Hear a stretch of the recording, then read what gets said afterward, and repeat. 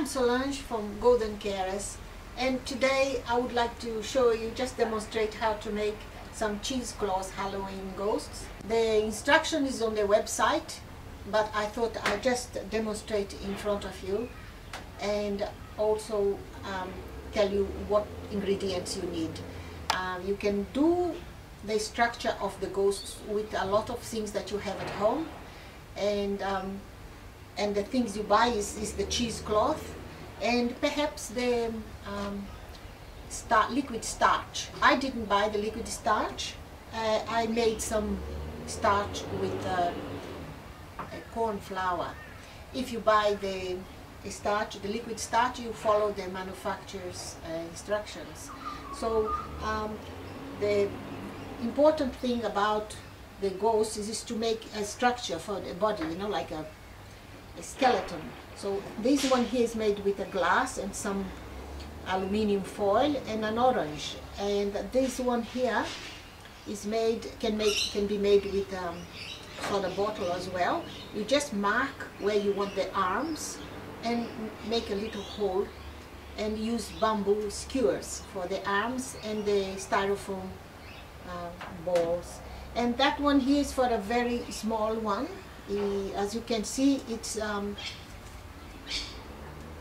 toilet roll paper with some paddle pops for arms. I will show you how to make this one. If you have the styrofoam ball to fit here, it's good, but if you don't, like I didn't, I had to cut and put a sticky tape here to the size of the ball, and then if you don't have the arms can be made with a rolled up aluminium. You put it inside here and make it like a little arm here, and then you put the ball, the styrofoam ball, and you stick it on the aluminium like that. And then what you have to do is you need the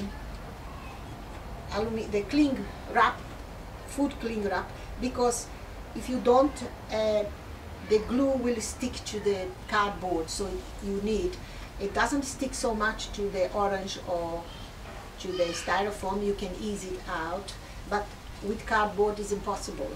So you need that. So let's do one now.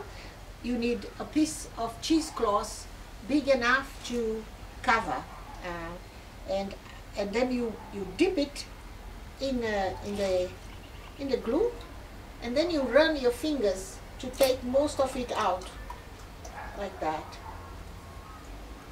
And it's better if you have someone to help you to straighten it up, but if you don't, just put over the container you are using, and it's important to have it nicely. There you are. And we put it on top,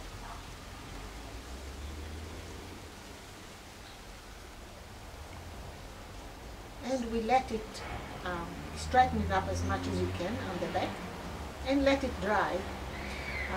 If you let it dry in the sun, it goes faster, but otherwise you can dry it in the overnight. Now, if you want to make these ghosts, as you can see, they are all to be hanged with a needle and a thread. You make it for hanging. However, if you want to make one to sit up, you can make one. You can use a tray, so that and the cheesecloth has to be a little bit, like a couple of inches longer than the height of your structure, and then you can, it will be able to stand like that. And here is another structure that I make. So there is quite a few ideas about the structure. You can use whatever you have at home. Now for eyes, you can use black paper and glue, or felt and glue. I hope you have fun on Halloween, and see you next time. Thank you.